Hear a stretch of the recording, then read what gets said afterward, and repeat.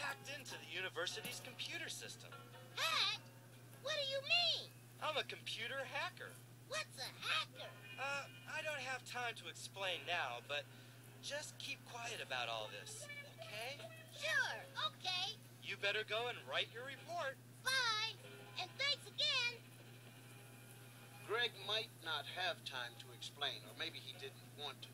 A hacker is simply a thief.